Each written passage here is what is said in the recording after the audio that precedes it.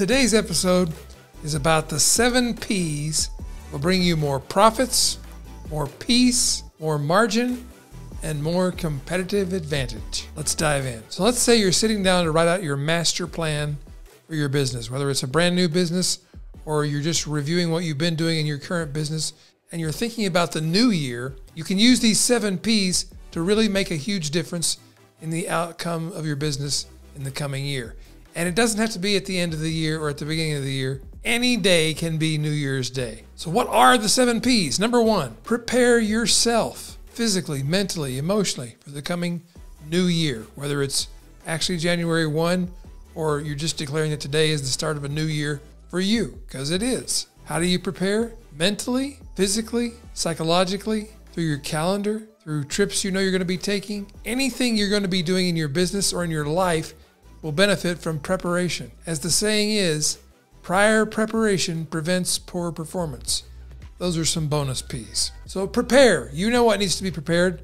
Do it. Prepare it. Number 2, propose a new contract with a new customer. Propose renewing to an existing customer. Every time you ask a customer to buy, you're making a proposition. You're making an offer. The more offers you make, the more money you will produce for your company. Propose more offers to more clients. Number 3, promote. So many of my clients and students I discover have great product offerings or great service offerings or great software, whatever it is you sell. They just don't tell enough people about it. They don't promote it enough. How do I know? Because often their customers will say things like, I never knew you had this. Why didn't you tell me about this before? Your customer never knows as much about your offerings as you do. So promote what you have for sale more often. Number 4, prove that what you do actually works for the people who have the problem you help solve. I know you claim that it works, but proving it works is so much more effective. How do you do that? Have your clients tell the story of their success using your stuff. Prove it. Dan Kennedy is famous for saying, don't bring a little bit of evidence to support your case. Bring a preponderance of proof. P, number 5, promise results. We become an industry that's so afraid of being held accountable to what we claim we can do for people. We don't want to make any promises.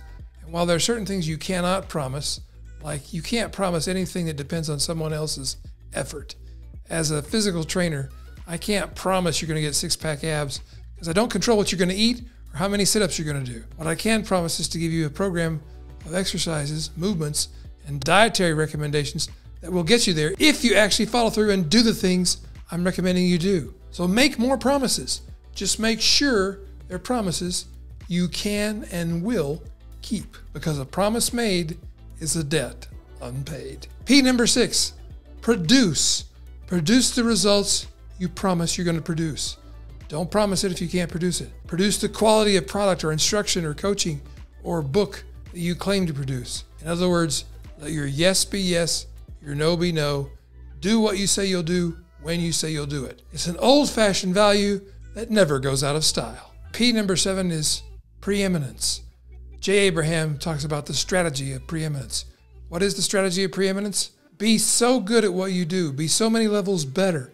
Serve your clients and customers so much better than anybody ever imagined or expected or dreamed was possible. They wouldn't dream of using anyone else to do what you do. In fact, they don't know anyone else who does what you do, because what you do is viewed as a category all unto itself. You become a category of one by practicing the strategy of preeminence. Use these 7 P's and power your business into a new area of preeminence, of power, position, and profits. And until next time, God bless you, and I pray for you that you have long life and you continue to prosper with purpose.